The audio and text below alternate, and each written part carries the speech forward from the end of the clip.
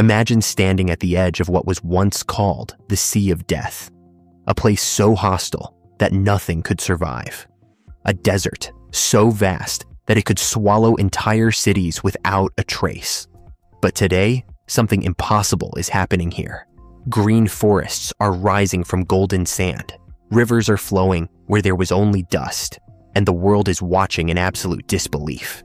This is the story of how China declared war on 337,000 square kilometers of lifeless desert and won.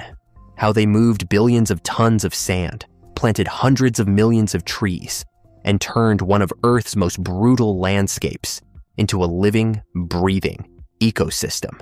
What you're about to discover will challenge everything you thought you knew about what humans can achieve. This is not just about planting trees. This is about rewriting the rules of nature itself. For over 1,000 years, northern China lived under siege by an enemy you cannot fight with weapons: sand. Every spring, when the monsoon winds awakened, massive walls of dust would rise from the Taklamakan and Gobi deserts, traveling thousands of kilometers to blanket entire cities in darkness.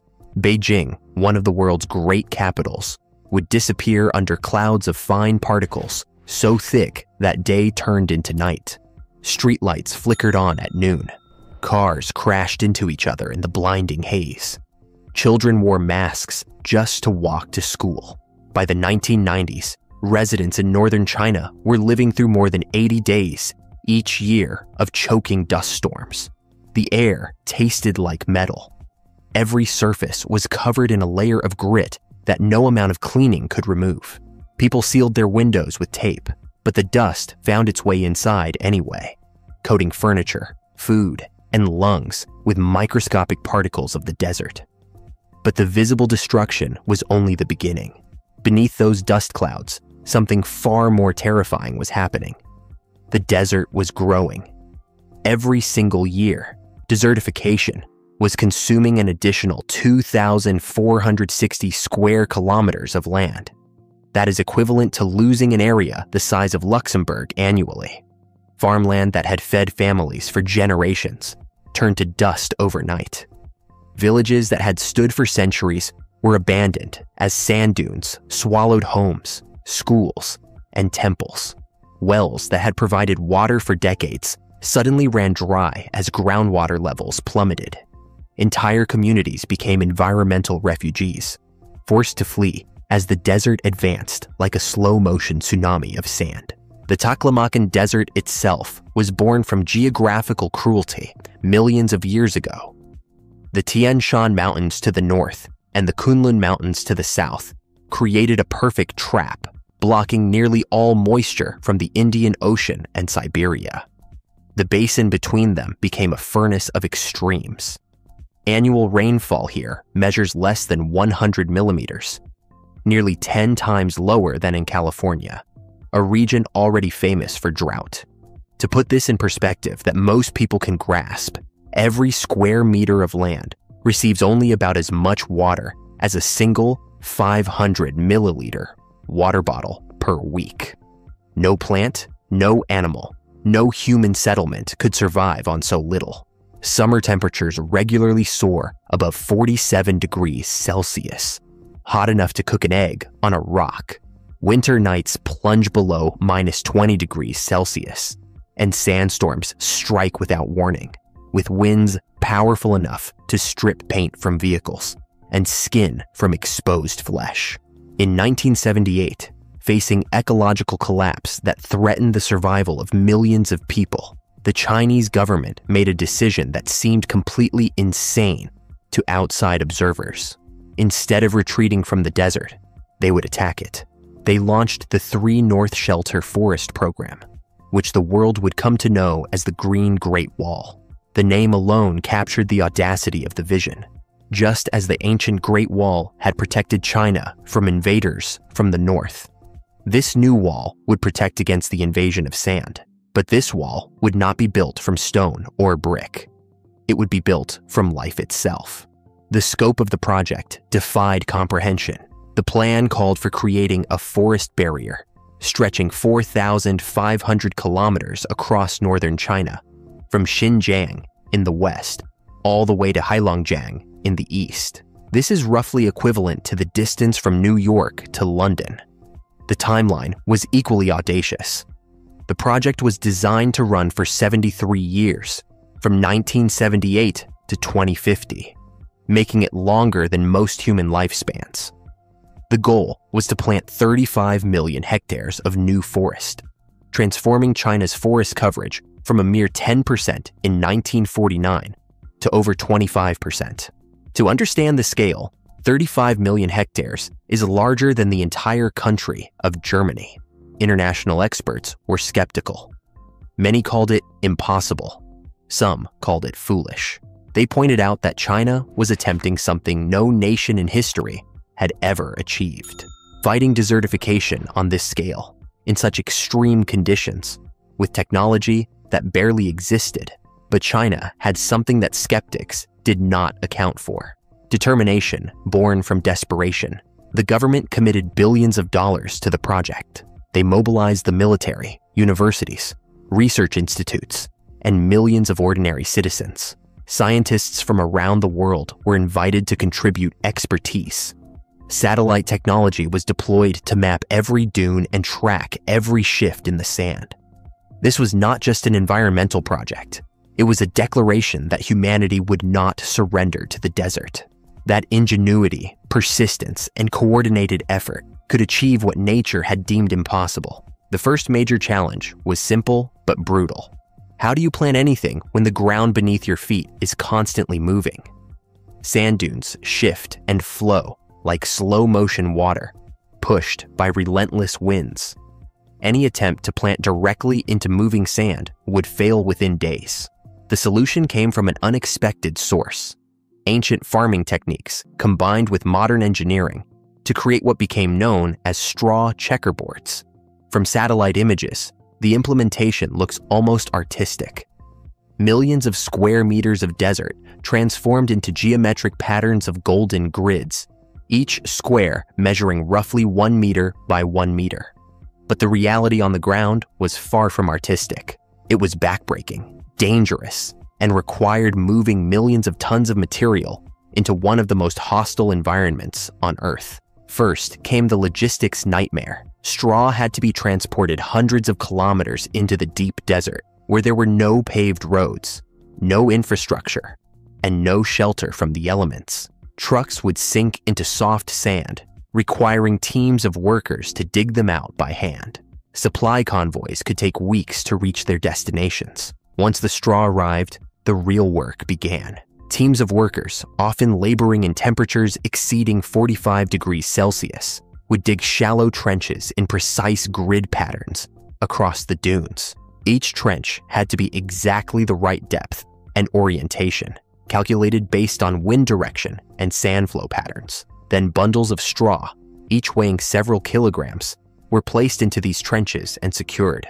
The straw had to be pressed firmly into the sand, deep enough to stay in place during storms, but not so deep that it would decompose too quickly. Workers toiled under the merciless desert sun with little water, no shade, and sand constantly whipping into their faces.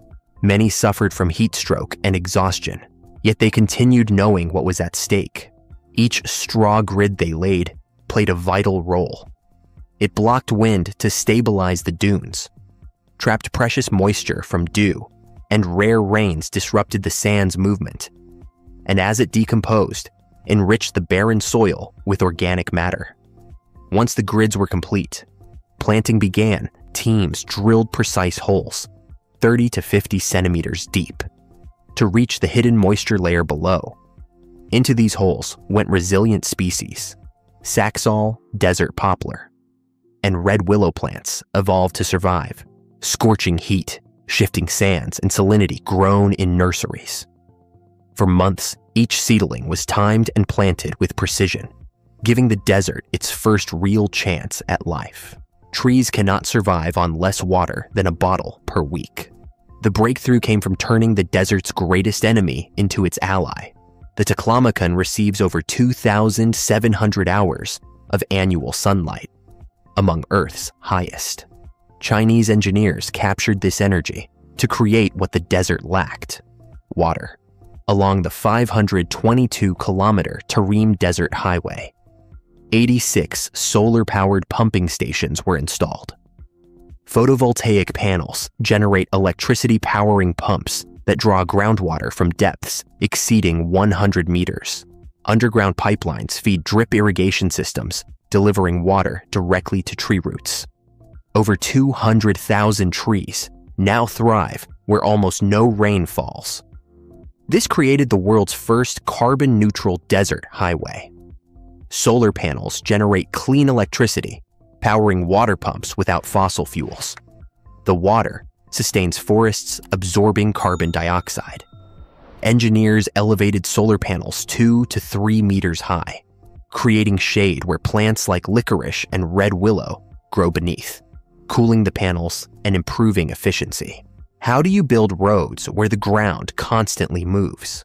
The Tarim Desert Highway aimed to cut 436 kilometers straight through active desert. Construction began in 1993 under brutal conditions. Temperatures exceeding 50 degrees Celsius, sudden sandstorms, and constantly shifting ground. Engineers created a complex foundation: compacted gravel for stability, straw mats for flexibility, geotextile fabrics preventing sand migration, then specially formulated asphalt remaining flexible from -20 to +60 degrees Celsius. Straw checkerboard barriers, hundreds of meters wide, protect both sides. Completed in just over 2 years, opening October 1995. Today, this highway serves as an artery for the entire greening project. Travelers describe it as surreal, plunging into towering dunes with nothing but sand for hours. Yet the road remains perfectly smooth, then gradually green reappears, until emerging into another oasis. After 4 decades, results exceeded all projections. Over 30 million hectares have been reclaimed, larger than Italy. Forest coverage increased from 10% in 1949 to over 25% today. Aksu and Karame, once endless sand, now feature vast forests visible from space. The impact is dramatic. Major sandstorms declined 82% since the 1980s. Beijing's dusty days dropped from over 80 annually to occasional light events. The forests absorb over 20 million tons of CO2 yearly, equivalent to removing 4 million cars. Local climates shift with higher humidity and more rainfall, creating positive feedback loops. Economic transformation followed. Former wastelands became productive zones. Millions escaped poverty. Desert edges became ecotourism destinations, generating hundreds of millions annually. Not everyone views this without concern. Much reforestation relied on monoculture planting, particularly poplars and willows. In the early 2000s, fungal disease killed over 1 billion poplars across multiple provinces. Entire forests died within 1 season because the ecosystem lacked diversity. The water question looms larger. These trees need substantial water. In regions receiving under 100 millimeters annual rainfall, they survive only through irrigation or depleting groundwater. Studies show groundwater tables falling significantly. Wells run dry. Ancient oases suffer stress. Hydrologists warn China may be creating green deserts, forests existing only through constant human intervention that could collapse if support withdraws. In some regions, desertification continues advancing. Reasons include poorly suited species, insufficient care, continued overgrazing, and excessive groundwater extraction. Critics argue the program focused too heavily on impressive numbers rather than genuinely resilient ecosystems. Recognition of these challenges sparked evolution. The strategy is shifting toward comprehensive ecosystem restoration, replacing monocultures with mixed woodlands, combining native desert trees, shrubs, and grasses. New pilot projects plant native saxaul, tamarisk, and sea buckthorn alongside introduced species. These native plants evolved for extreme desert conditions with minimal water. They grow slower, but prove far more resilient. requiring no irrigation once established. Mixed forests resist disease better, provide diverse habitats, and create complex ecosystems withstanding climate variability. Growing emphasis on working with local communities integrates traditional knowledge with modern science, creating greater investment in long-term maintenance. China's war against the desert demonstrates that humans can reverse extreme environmental degradation. Transforming millions of hectares seemed impossible 50 years ago, yet it's real, visible from space, tangible proof that environmental destruction isn't inevitable, but challenges teach equally important lessons. True success means creating self-sustaining ecosystems, respecting natural limits. The evolution reflects maturing understanding of working with nature rather than dominating it. As climate change accelerates and desertification threatens communities worldwide, the world watches. Will forests thrive, collapse under stress, or evolve into unexpected ecosystems blending human engineering with natural resilience? Standing at the Taklamakan's edge, you see both triumph and uncertainty. Green forests rising from golden sand, powered by reflected sunlight and deep-reaching roots. It's beautiful, inspiring, and teaching us the greatest challenge isn't whether we can change nature, it's whether we can do so wisely.